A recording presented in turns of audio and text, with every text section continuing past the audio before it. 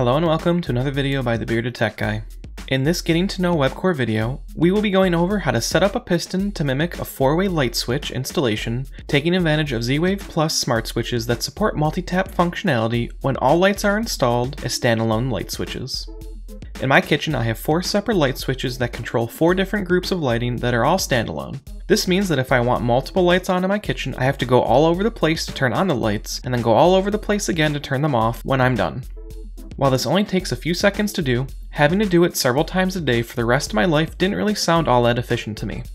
In a standard 4-way switch setup, you will have 3 or more switches wired in a way that allows for any one switch to turn on or off one or more things. You'll typically see these in kitchens, finished basements, or other larger areas that have multiple entry points.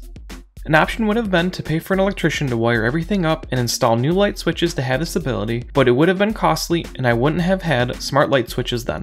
With the decision made, I went ahead and replaced my old toggle switches with GE Z-Wave Plus paddle switches that support double tap.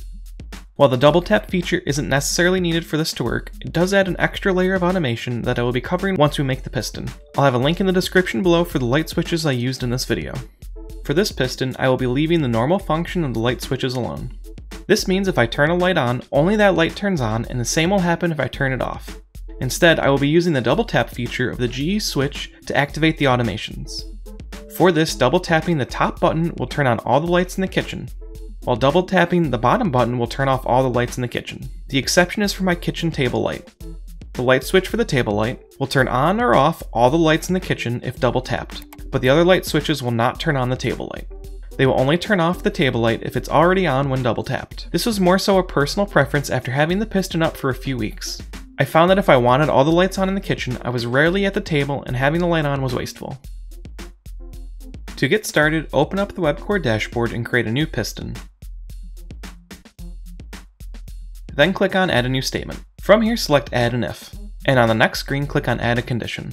Next, select all the light switches you want to be used for this. For me, I will be selecting all of the light switches in my kitchen except for the table light switch. Once all the switches are selected, click on the drop-down menu next to them and select Button. Next, select the button you want to be pushed. For my switches, the top button being double tapped is button number 1, so I will select that. For the comparison, select Gets, and make sure Compared to is set to Pushed. Once all done, click on Add. Next, click on Add a New Statement under Then.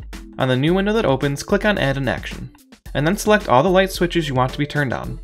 Again, for me, I will not be having my table light turn on under this if block. Once all your lights are selected, click on Add a Task. On the new window that opens up, select Turn On,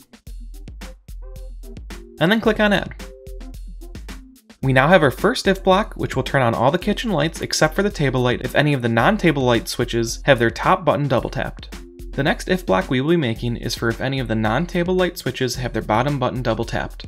This if block will be basically the same as the first one, so I will not be going over it fully, but if you want to follow along, feel free to slow down the video or pause as needed. The only difference between this if block and the previous if block is the button number will be 2 instead of 1, and the action for the then will be to turn off instead of on. For my use case, I will also be including the table light in the list of lights that are turned off. This is a personal preference for how I like my lights to function. Next up will be to make 2 if blocks for the table light switch. The first will be for the top button being double pressed, and the second will be for the bottom button being double pressed. These 2 if statements will be very similar to the first 2 we made as well. I'll also not be going over these 2 if statements in their entirety, but I will cover their differences and I recommend slowing the video down or pausing as needed if you're following along.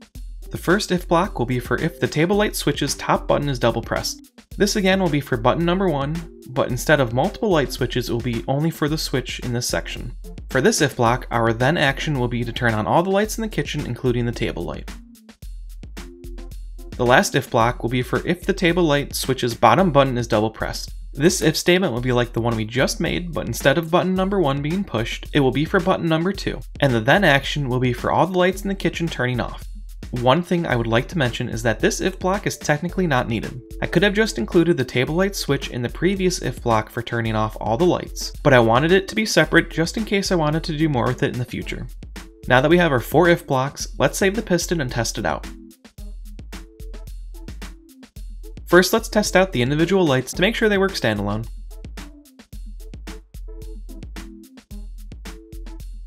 As can be seen, pushing either button on any of the light switches will turn on the corresponding light. This is exactly how it would normally operate if I didn't set up this automation. Let's now test the table light switch. If you recall, double tapping the top button will turn on all the kitchen lights. Great, the table light switch turns on all the lights when the top button is double pressed and turns off all the lights when the bottom button is double pressed. Let's test out a few of the other light switches. As can be seen, the different switches will turn on or off all of the kitchen lights except for the table light. This piston will also turn off lights even if you turn on all or some of them individually, which can be really helpful. I think this piston is one of my all-time favorite home automations. It's super simple to set up, it's easy to learn how to use, it saves time, which provides a real-world benefit, and it saves money as I don't have to have my entire kitchen rewired. I would love to know what home automations you have set up in your smart home, so let me know in the comments below. Or if you run into any trouble setting this automation up, don't hesitate to ask. And if you found this video helpful, make sure to give it a thumbs up as it helps out the channel immensely. Thank you for watching.